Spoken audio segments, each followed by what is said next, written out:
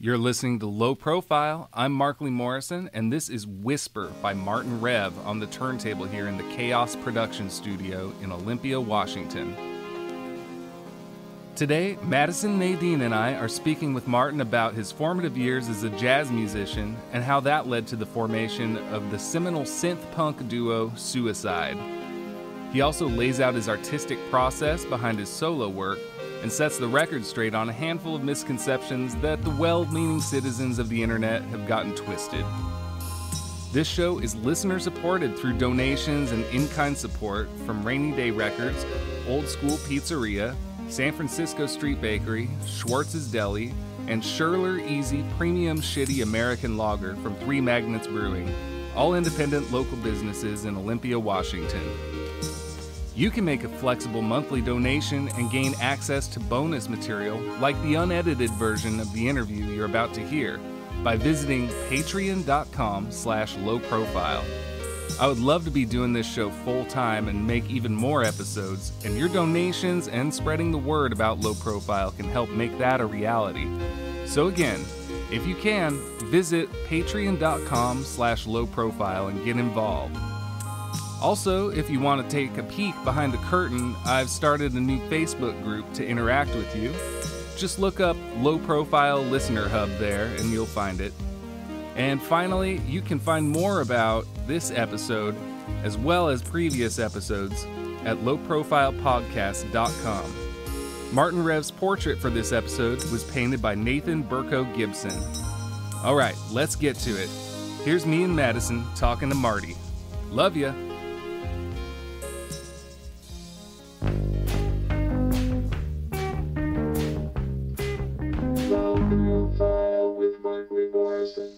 This is Low Profile. I'm Markley Morrison, and my co-host today is Madison Nadine. Hi.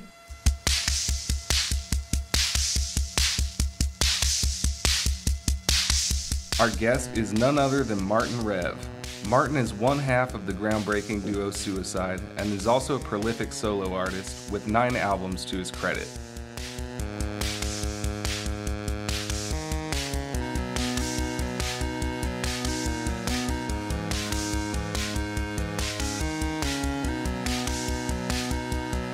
In Suicide, he, along with vocalist Alan Vega, paved the way for countless electronic artists for generations to come.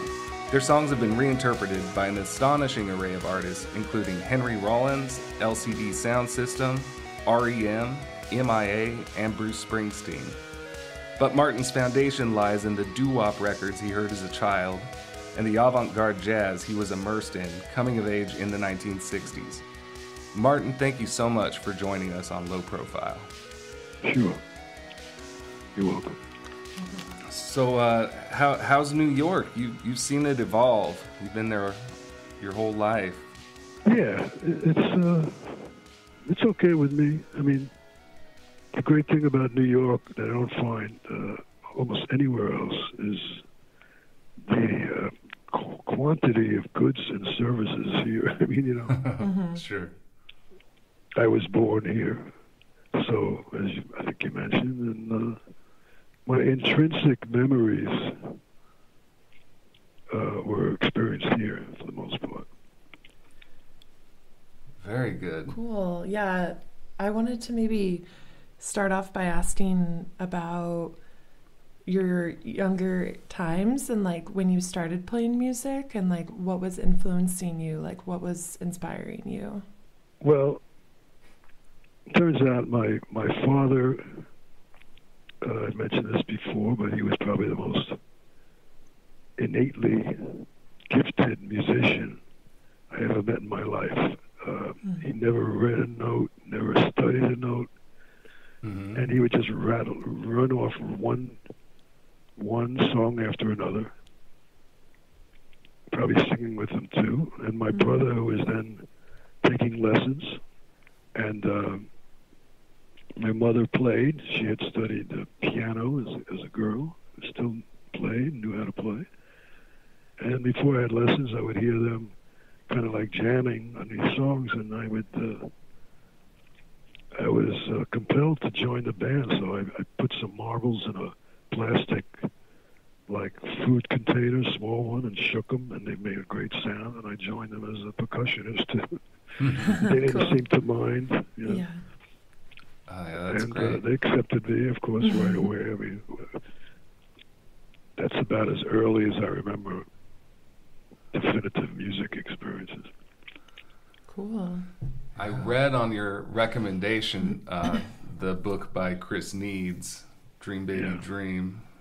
When I was reading about your fascination with doo-wop, and there was a lot in there about this album called The Paragons Meet the Jesters, Uh-huh. which I had never heard before. But later that day, my family went out on a drive and we saw a yard sale, and they had a box of records that I thumbed through. Nothing at all that I was interested in. And then the very back of the box was that album that Uh-huh. Incredible. Like- the same day. this Yeah. like hours, just a few hours later. That morning I had never heard of it, and now it was like before noon and I owned it.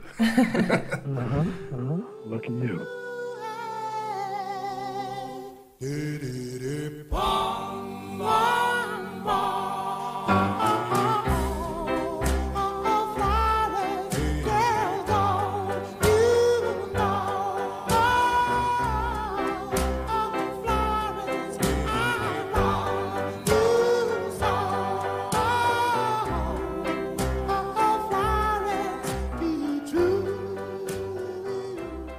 It's fantastic stuff, and Yeah. I feel like that really at its core has stayed with you over the years. Well, Went through. even more, it's not more than maybe, or more specifically, not a fascination, but it was the music I and all my generation grew up with. That was everything that was listened, played, coming down the radio constantly, and when you went to dances and you met someone and you fell in love, whatever, it was all to doo-wop. That was the music of the time. And then in the 60s, 60s doo-wop, 50s doo-wop. So Yeah. that was, yeah, sure, it stayed with me. I think most people who grow up hearing a certain kind of music, that always stays with them. Hmm. The nice thing about it, though, like much of it, like any genre that has any quality at all, still holds up. And, the best of it is the mediocrity and the stuff that's more trivial and throwaway. But so it's a great musical chapter in the history of music, in the history of my experience of music. And what were you doing musically when you first started performing? Because I know that you segued from the doo-wop into sort of this emerging new forms of jazz that were coming to life before your very eyes. Like, I know you maybe saw God's favorite piano player, Thelonious Monk. God's William. favorite? Yeah, it might be. Sure. One of them. Yeah. Yeah. Yeah, what was that like?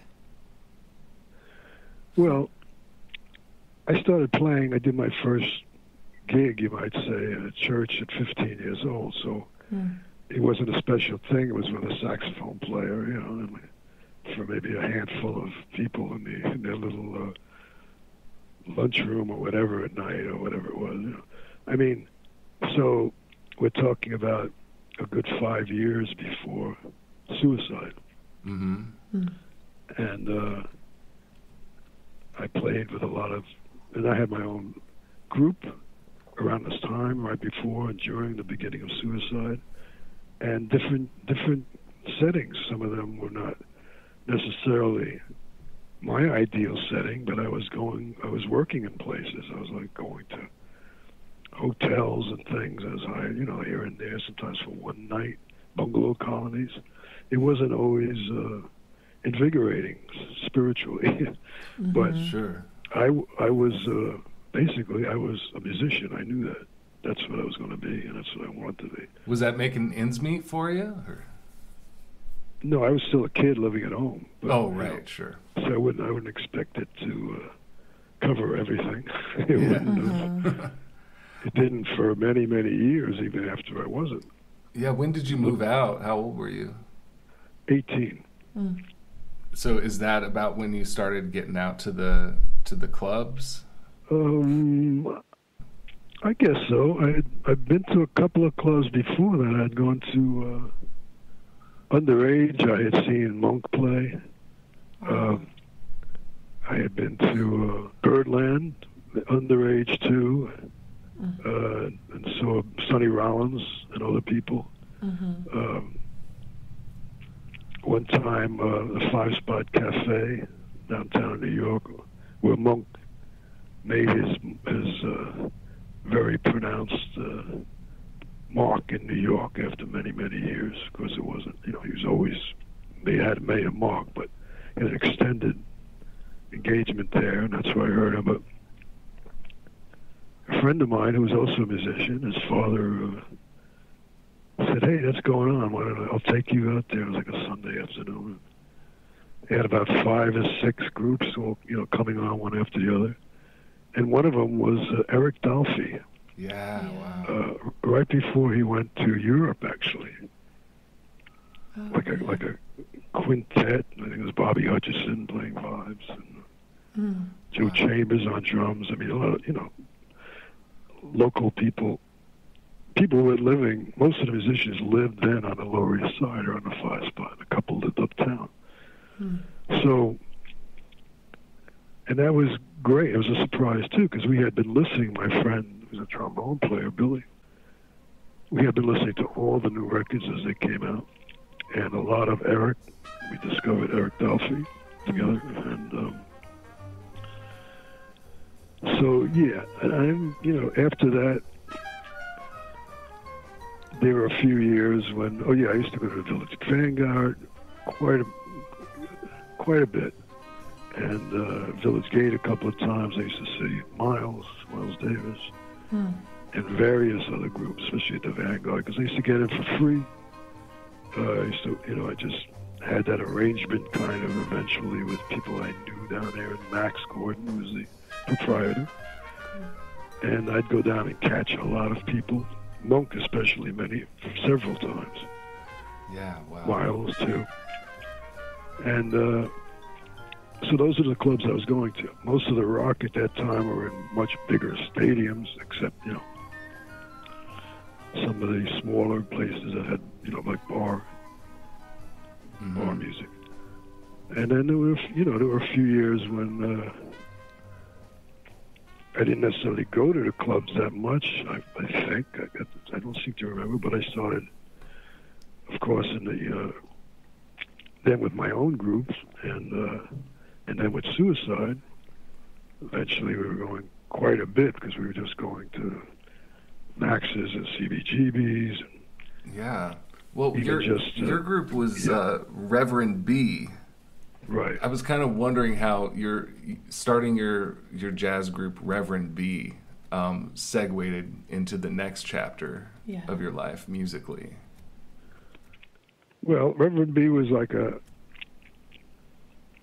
was just an improvisational group that I would call people I knew, and it would change for different shows too, because different people were available. And it was like a free improvisation setting. I started playing electronic improvisation. I was doing that also with, there was a good friend of mine, a good player that I knew very well, Steve Titweiss. Anyhow, he started a group and asked me to join him. This is around even a little before Suicide 2, around the same time when I had my own. But, we'd play gigs like we'd play with outdoor stages. And they didn't have, anything like that. So they would bring an electronic keyboard, whatever it was. And usually I wouldn't play it before. I didn't know until I hit it right on stage. And, of course, by that, his stuff was a little more rehearsed because he had stuff that he wrote and wrote with other people, more, you know, a little more arranged. And yeah, you know, that's from there. I was also what I had already been studying jazz for several years intently, because when I heard it, and I eventually didn't take that long, I realized that's something I want to be able to do, master. It's incredible. Mm. Yeah. I mean, as an instrumentalist, it was incredible. It was a wonderful challenge, and a musical challenge. And I guess I always gravitate towards those things. Doo-wop was, of course, never diminished in my love for it, and it was always with me. But as an instrumentalist, I had a choice at some point with doo-wop, and I thought about it, to go into just writing songs and singing more, and that would have taken me straighter into rock and roll. Mm-hmm. But as one playing, as an instrumentalist that I wanted to master, jazz was the challenge, the great challenge. And you just didn't do it overnight. It took years and years. Yeah. And so by that time, I was a pretty well accomplished jazz player by the time I was playing with Tin Wise and in my own group.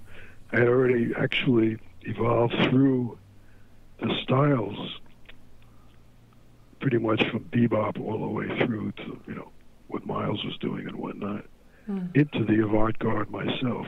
Right. You know, not looking necessarily, I got to do this, go from one to the other, but they naturally evolved, like the music naturally evolved. I was involved with that avant-garde, that free improvisation, you know. Only I was doing it on the electric keyboards, because that was basically the only choice you had, and I really got into it. And the only person doing it then, who I hadn't heard yet doing it, was Sun Ra. Yeah. In that field. So you're always in a stage of assimilating and developing and trying to reach what you don't know yet or don't know how to do yet.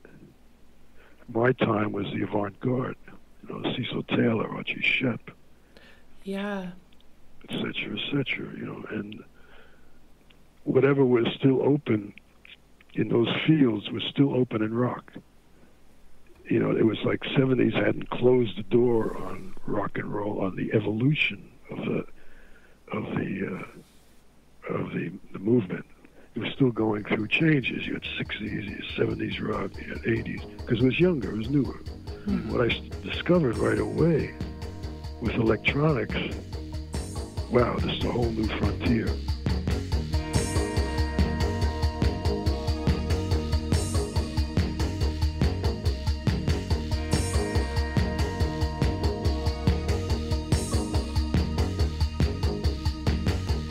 The nice thing about it is when you become yourself, you're not finished at all either, because you're constantly evolving through that. It's like kind of like an absurdist way to live your life and like allow things artistically to just kind of happen. It's kind of, that's cool. I love that. Yeah, because you're living all that time. So every time you're living, every time you get up and, that day, and you're still everything, all the juices, all the circulation, all the incredible amount of messages inside, all experiences, are still going. You're still going. Like that tree is still living. Right. Yeah. So I'm not satisfied, if I do something, it's not even conscious. I mean, I'll go to a new album, you might say, idea, project, recording, with great ideas from the last. And at some point, it doesn't totally work for me. I don't want to do a process through it again. I mean, you want to really turn yourself on. But even just that process, the process itself is also the essential thing. to be able to work towards something to an unknown. You know, Yeah. and or previously unknown in that sense.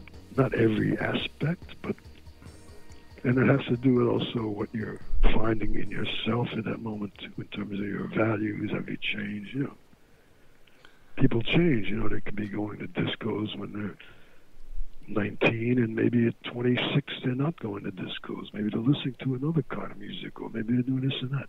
Well, all that. If you're recording music, then you might be reflecting a lot of the disco sensibility, because that's your sensibility then. Yeah. Yeah. But at some point you might say, well, wait a minute, man, you know, I don't really feel that anymore. I mean, I've been through that, and I don't feel it as much. Mm-hmm. You know, now I've gone through other things. Maybe I've been in love, maybe I've lost my love, maybe I've had a child, who knows, you know.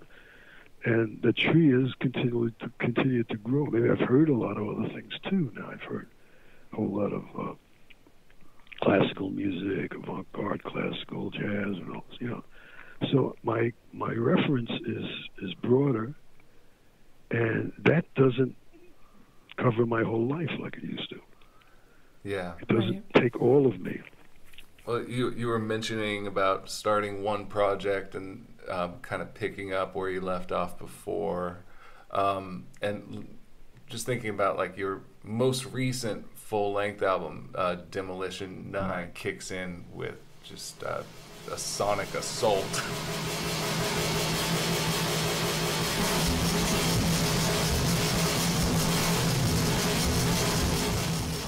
And then goes into the more orchestral pieces and even some doo-wop kind of feels. There's always a link from one to the other, even though they're very different animals. Demolition 9 to me felt like a logical culmination of everything that led up to that point. And you've referred to that album as being autobiographical. Actually, I didn't. Oh, you didn't? Okay. No, but my label and my partner at that time in the label, I think he was asked for a certain quote or something for their distributors. Oh, okay. Soon after the journalists started saying that, because you know how they copy and paste each other all the time now. There's so much less individual thought, unfortunately. It was never on my mind to do an autobiographical record. Now, it may have turned out to be that way, in some senses, sure, because it's you. But in a very general way, broad way, if they want to say, you know, stylistic, it's a way of trying to focus in and trying to describe the album to listeners, you know, like for reviews and things. Yeah. I'm going in, for the most part, on, you know, on anything like this that I do this way. It's not knowing where it's going to turn out. Painters, the same way. I mean, modern painters. Mm-hmm. Yeah. You know, especially abstract expressionists. And I work basically with the materials of music, you know, Yeah. of sound.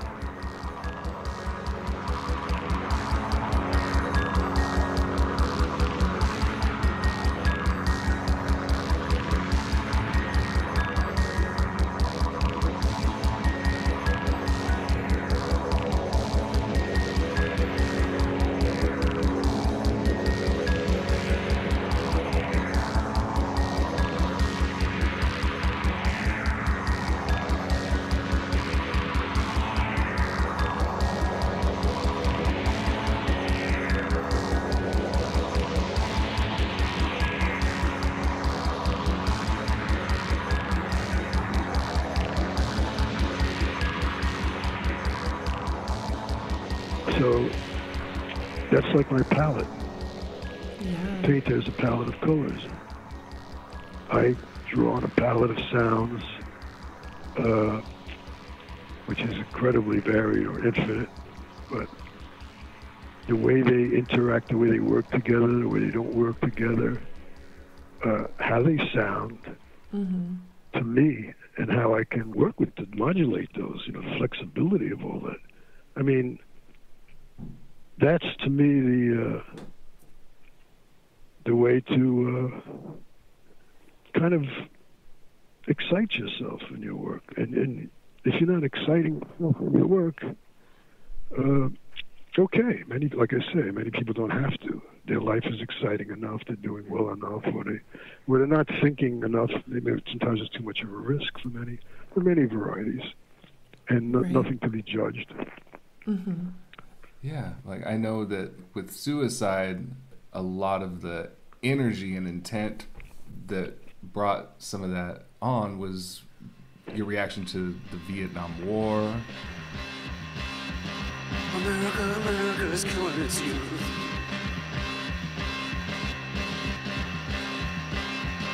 America is killing its youth.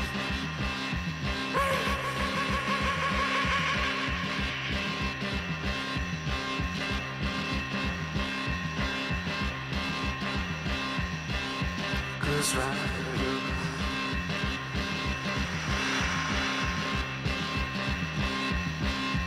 Ghost Rider.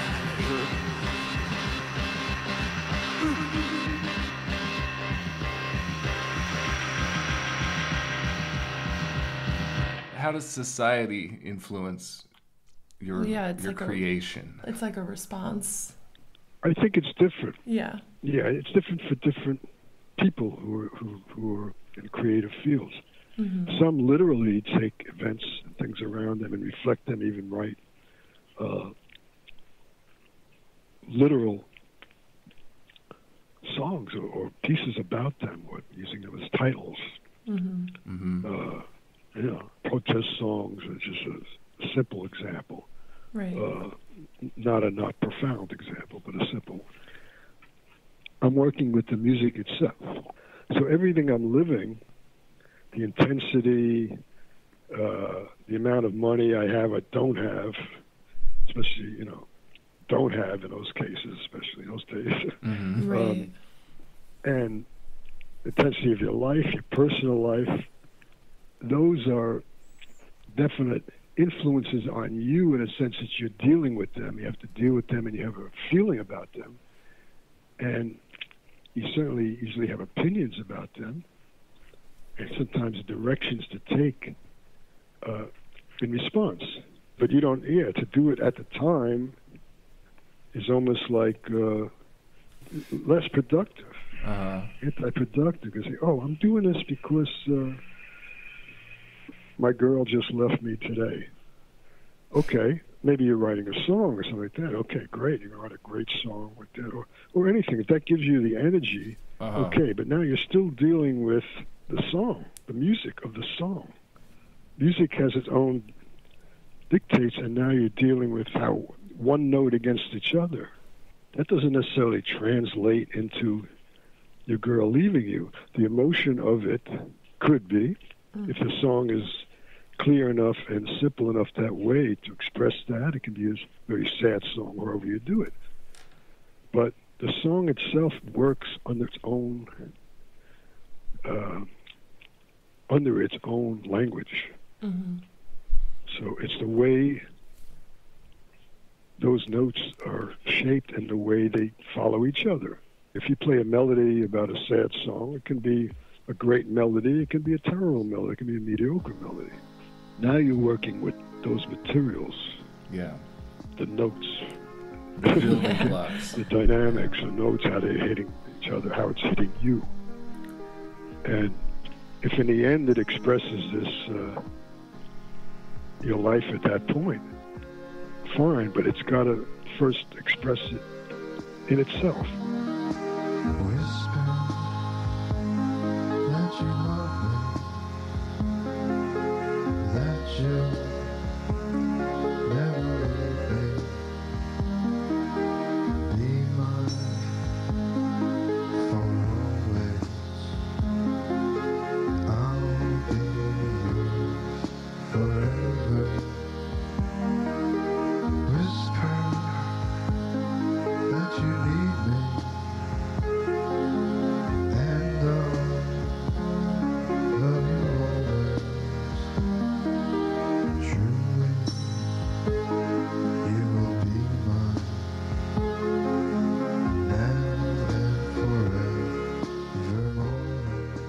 we've been listening to this the Suicide demo. You singing a song called Whisper? Yeah, 77. It was never a Suicide demo. No? Whisper with Martin Rev's vocals, right? Yeah. Well, Yeah. it was never came out that way, and Whisper never came out as a Suicide track, and Suicide never came out with that song. So, It's a fallacy. yeah, totally. I'm glad we can clear up some misconceptions today. Yeah, well, it was misleading. I saw that, I said, okay. I mean, it's not like it bothers me that much, but it's like, Totally. it never came out that way. So when people see that, sometimes they think, oh, there's a Suicide demo. I said, one comment, where can I find that demo? Right. Huh. It was on Clouds of Glory. That's on Clouds of Glory. Oh, Not with the vocals. It's an instrumental. right. Okay, That that's what I And was. that's, Yeah. makes yeah, that's the sense, yeah. appearance of Whisper. Beautiful. Yeah. Later, it adapted lyrics, and then I made that demo on a cassette with the Clouds of Glory, with the original track, for a label, Celluloid, that I thought might be interested in. Oh, cool. And we didn't get anywhere further than that. And then I heard years later, people were starting to find it online. Huh. Funny how that happens. Yeah, well, it's interesting that I even did, because there was only one copy, and I gave it to John Caracos of Celluloid, and I don't. Then this is all pre-internet, Yeah. so now it's fine.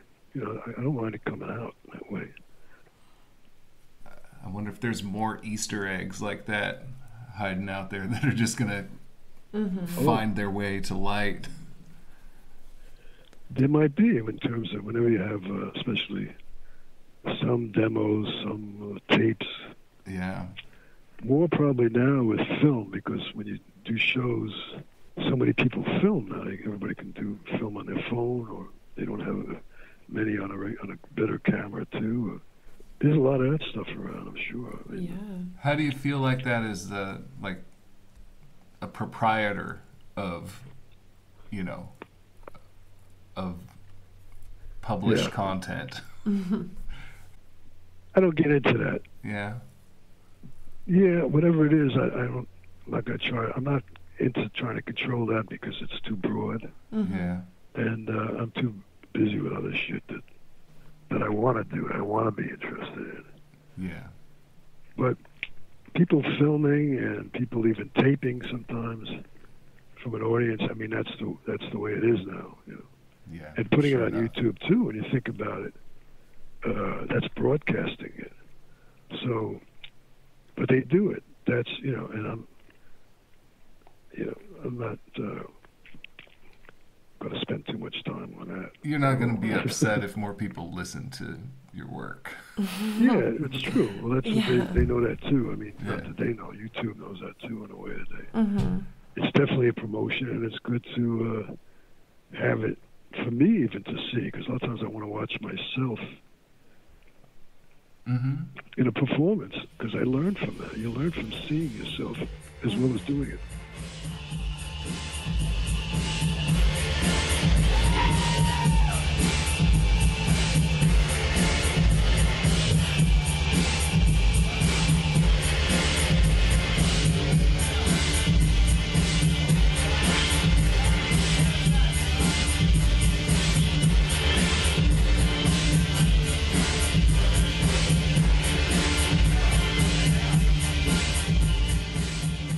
I had another thing I was wondering if you could straighten out. Go ahead. I've always been curious about the Springsteen connection. Okay.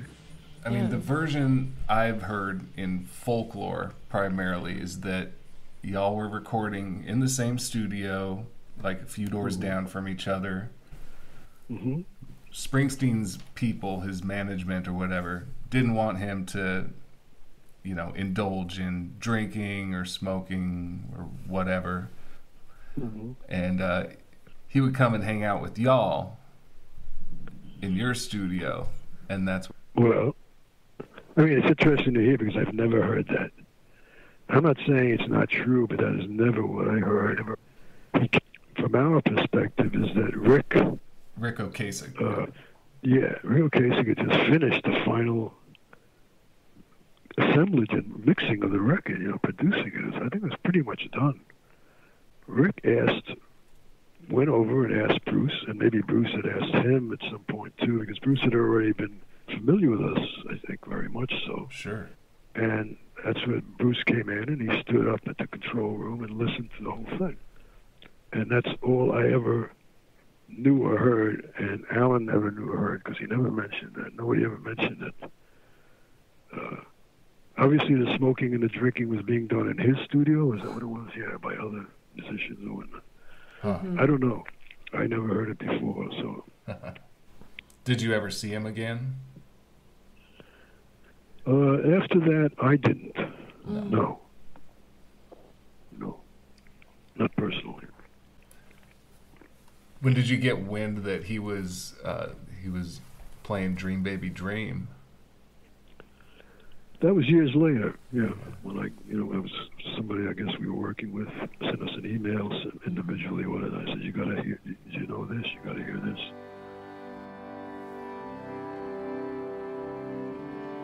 Dream baby dream.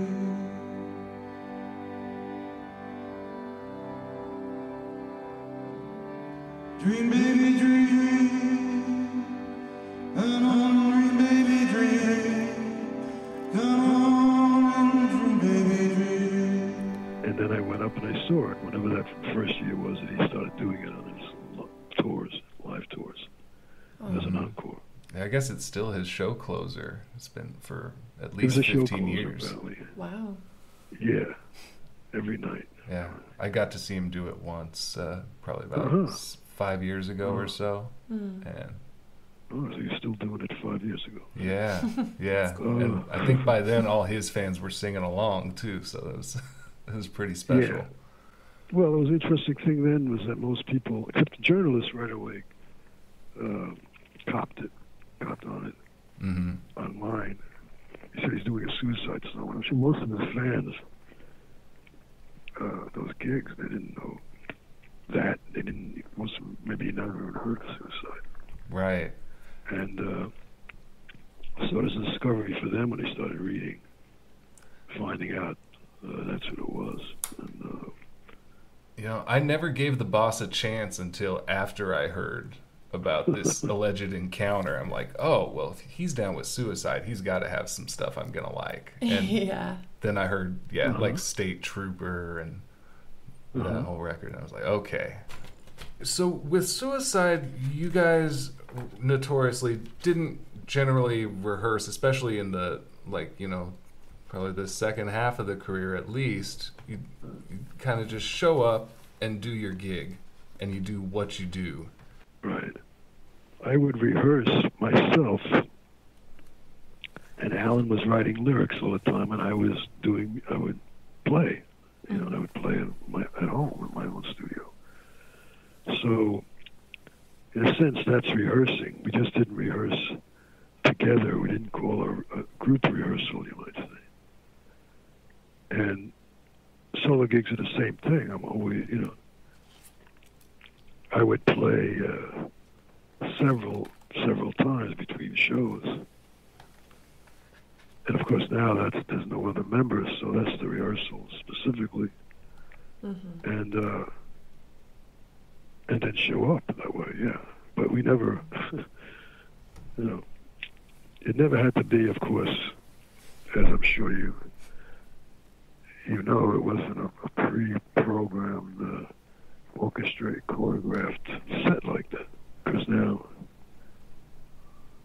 we go in directions sometimes based on what the other's doing too. Sometimes Alan might have a bunch of words, lyrics going around his head, and he might hear something I'm doing, which is what used to happen in rehearsals, and he tries them out on it. So it never got, it had a longer expectancy life than when it got really kind of formulated.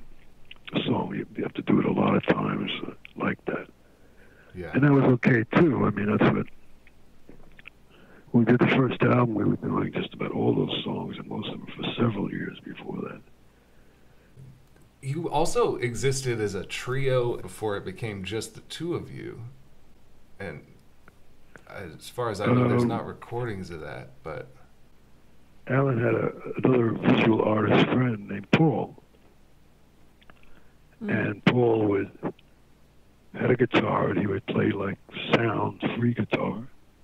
And Alan was trying to get some kind of electronic sounds out of a two-track Wallensack tape recorder, and he was be on the floor trying to make it feedback. That's where they were when I met them. And so when we started putting a group, doing it as a group and looking to get shows, there were three of us. And soon after, maybe a year, and we used to rehearse then too quite a bit, the three of us, Paul announced he really had to leave. He wasn't going to continue. He was interested in filmmaking. So that's where the duo came in. Got it. And one time, I had asked my wife, Mari, to come down and play drums. Cool. And she did. And she was great. Cool. Wow. Was that just a one-time thing with the drums?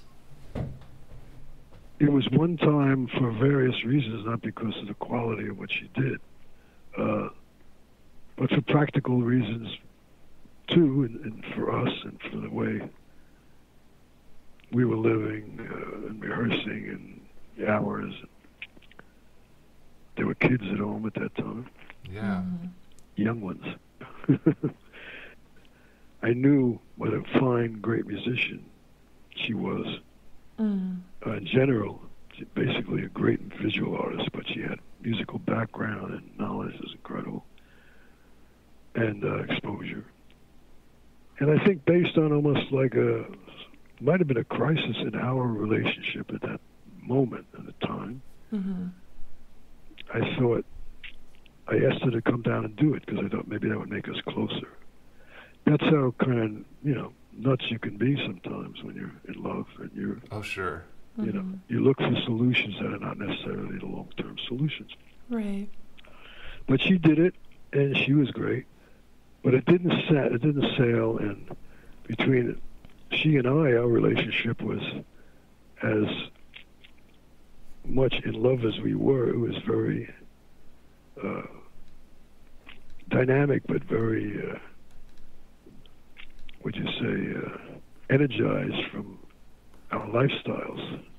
And I was out a lot and playing or just on the streets. After that, there was an opening for a drummer. And I had no other interest, even before Mari, to have a drummer, because what was working for me was this world of electronics that I discovered that was so fresh. That was the new world. That was a new frontier. Yeah. Right. And I heard all the stuff I needed to hear, the percussion. We do shows like the first shows, Mercer Arts Center, in those places that eventually became, a real gateway for all the groups on the scene. And the beats, the drones, the overtones, the feedback, that was all, it was percussive, it was everything.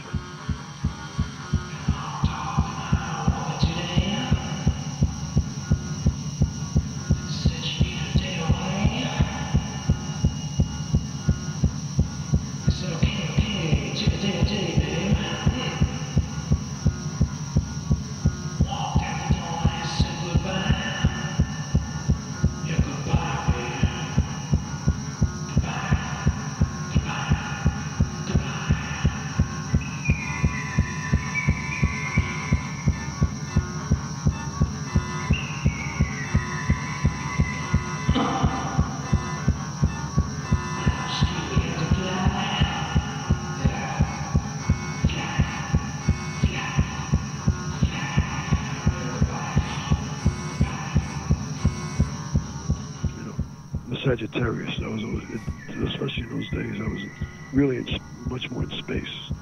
Sound, space to me. And Alan, in a very good way too, God bless him, was practical in certain ways, as an artist, Yeah. no, he had no limitations or no bounds to keep going. But he saw the practicality of how he can kind of get this going in the world. Always before I did. Or he's more interested in that, you might say. Yeah. So he felt the drums were going to, that's the way we got to go next. That's the way we should do it. And I knew, too, that was a good space to develop, to fill. Yeah. But I resisted putting in another drummer, especially after Mari had been there once, and I wasn't going to substitute her. Mm-hmm. That made it very clear to me, that where I was going to go. It's either going to be no drums, or it's going to be her, or it's going to be something else. Also, if I had been in a band where our gigs were considered kind of like there was often a lot of conflict, the gigs, and I wouldn't bring my wife to play a show where she might be in danger of getting a chair thrown at her or something like that. Yeah. Is it true that there was a show you played, I think at the Mercer, where the audience actually got locked in so they couldn't leave? Have you heard this before? Have you heard of that one? I've heard it, but I think it was a rumor or a feeling that the audience had because they felt so, suffocated. And the Blue Room, where we were playing that night and a couple of times, was like a middle passageway for that whole floor. So to leave the floor, you had to, in a way, you had to walk through the Blue Room. I remember David from the Dolls, and the Dolls, they finished their gig a little before us. The people he was with were like, what is going on, man? Mm-hmm. Let me out of here. And David, he took out his harmonica right away from his pocket, and he got up right on stage. He said, let me blow with you guys. And he started jamming with us. There you go. It may have been the first time. He may have heard us before, because we had all been doing shows. I did a couple before that in the Mercer Arts, too. But you had a New York Doll on your team for that night.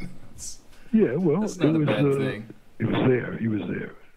Did you try and stay on the sidelines of all the business end of the wrath of the unsuspecting crowds? Were you pretty safe most of the time, or did you get hurt? I never got hurt. It came very close. And of course, Alan being in front of me, usually. Human shield. Human shield. He did get hurt Oh. several times. I remember one time I tossed out a ride cymbal. I was playing drums in those days, too, with the keyboard. Yeah. I played them both together. And I took off the ride cymbal, and I just sailed it right through. Luckily, there wasn't a big audience, and luckily it didn't hit anybody. Oh, man.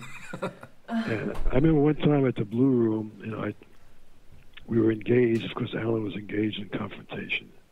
At the time, I had a glass of water, and I just threw out the water onto the early tables before me. Not the glass, but there were shows like that. But most of the shows, I was always so into basically the sound and what I was doing, the music as I was doing it, and what we were doing, that Right. it wasn't as important to me. I think, that's part of Alan's, that's his view. Yeah. That's where he Right. wants to go. So I would play off him in various ways, sometimes doing the exact opposite most of the time. Also the way we dressed, the way we stood, where we stood, Yeah, I definitely wanted to touch on fashion if now's a good chance to maybe elaborate on that and Mhm. that influence too with your music as well. Mhm. Yeah. Pretty iconic. Well, Alan was way ahead of, sorry? Pretty iconic. Maybe it was because we were early, but we were just doing, if Alan cut his jeans or even cut himself with a razor blade when he wasn't even playing, it was coming out of him. It wasn't his own sense of this is going to be fashionable. Right. So it was later, ironically, a few years later, of course, after we called ourselves punk and whatnot, Right. that people, there was, you could buy a razor blade to hang around your neck. It was like hip, a facsimile, and you could, cutting your clothes and putting holes in them. and calling yourselves punk. And the journalists came in and they said, let's call this is punk music. Yeah. Now it's like maybe 75, beginning of 76. Mm. Started discovering it. The journalists started going to put a tag on it for the Mhm. broader media, you might say. Yeah, Mhm. And we were doing it in 71 only because, hey, that's a cool thing to call it. So we were always looking for names for our shows, different things to call whenever we'd get them. Punk mass. How about, is what punk I really music, like. that's great. Yeah, Yeah. punk mass is cool. Hmm. Punk Mass came around the same time. And the interesting thing is that the last gig we ever did, which was the Baracon in London, was billed as a punk music mass. And the Baracon felt it was, this is the end, this is the closing of the circle for Suicide. This is like, Mm. come all this way, and this is the closing of the circle. They're calling it up. That's the way they advertise it. Mm. And I just thought and said, maybe also, it's not necessarily the closing of the circle. The circle's not necessarily closing here. Right. But okay, I understand what you mean, but Mhm. why the closing? Right. It's like Yeah. But kinda- ironically, it was the closing Mhm, of the mhm. Suicide Circle in terms of performances. Is the last one. Right, but that tree still grows. Yeah. So Punk Mass is cool, but it's not something I feel I need to hold on to or live with, indefinitely, after when it was used in a significant way. It was like done, Yeah. Mhm, mhm. Yep. That's in your back pocket.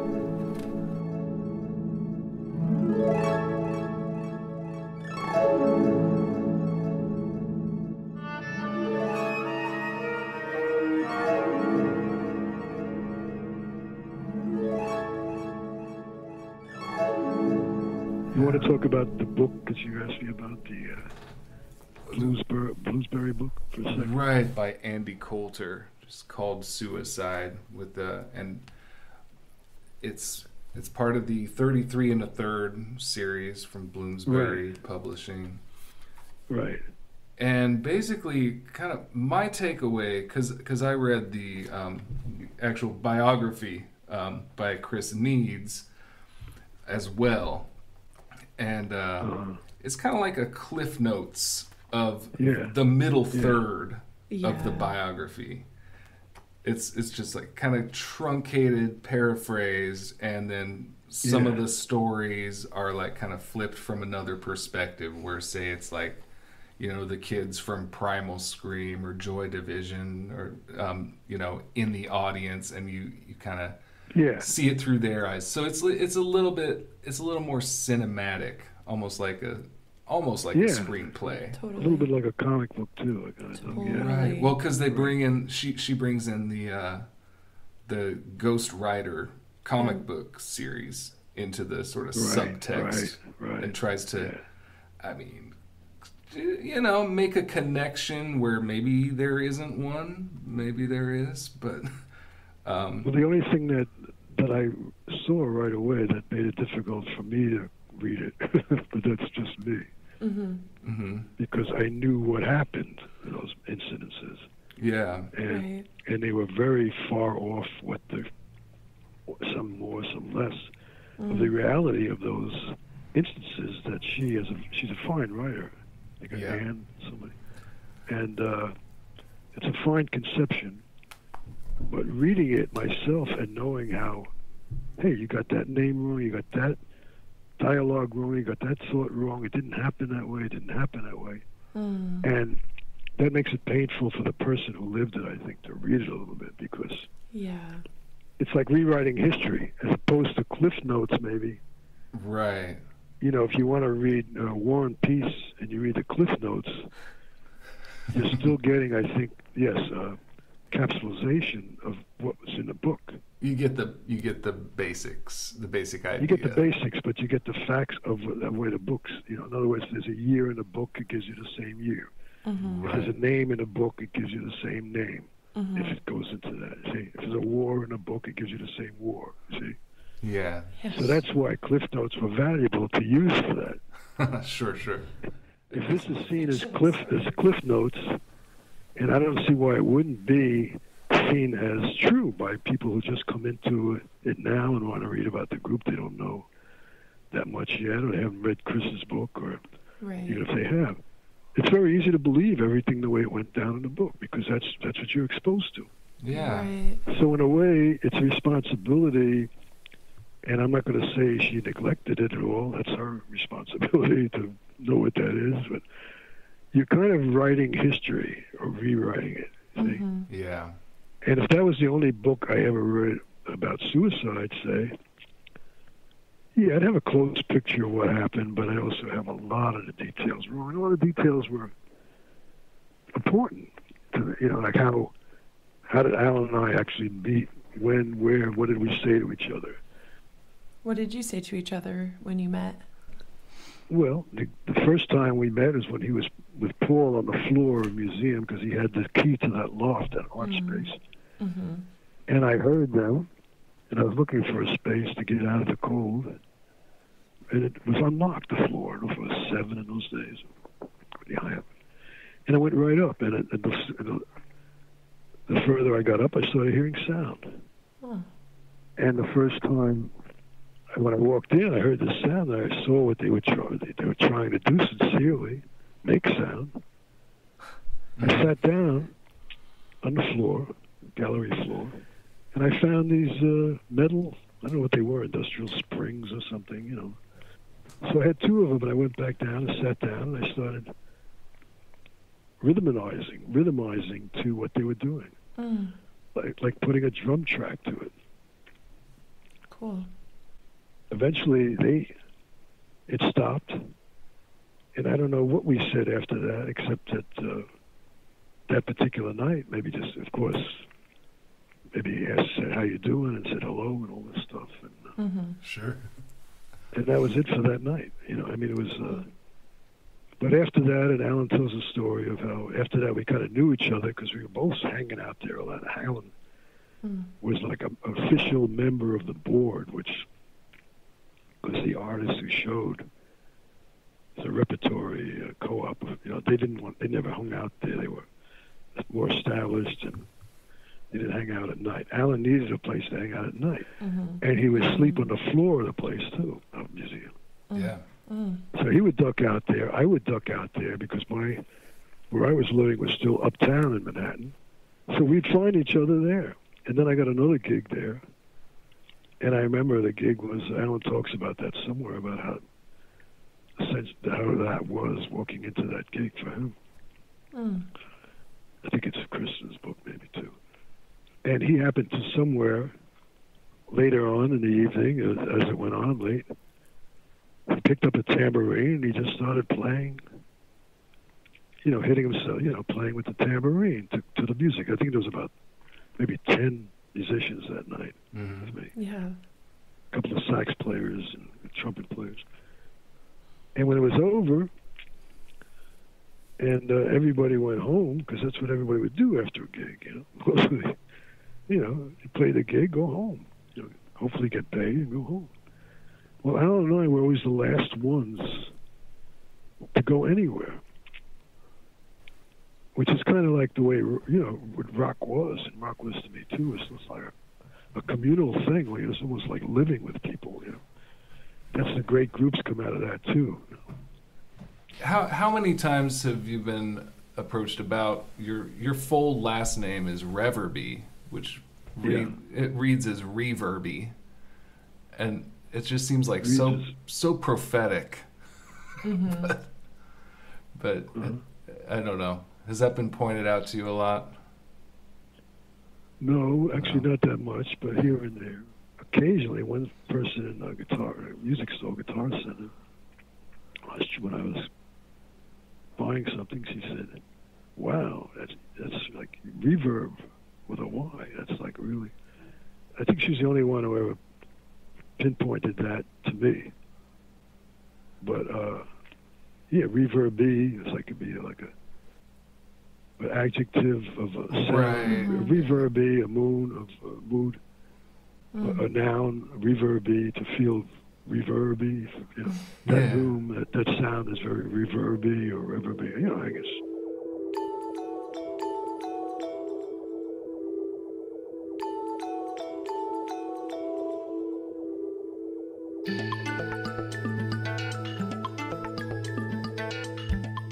thank you for making time to talk. It's been really Absolutely. nice, and it's been good to hear about over the years, and Oh, good. I'm glad. yeah, it's been wonderful. Yeah, Dream come Okay. true, one for the bucket list. yeah, Well, you're the people. If I'm going to talk about dreams, I would hope that I talk about it with guys like you, because you're cool. You're okay. yeah. All right, Aw, you too, Marty. Back at you. Thank All you the so best. much. Okay? All right. Yeah, All take the care. best.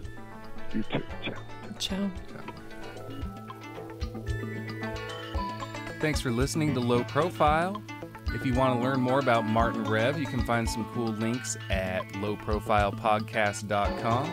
And if you'd like to support this show, please visit patreon.com/lowprofile. We'll see you in a couple weeks with Richard Youngs.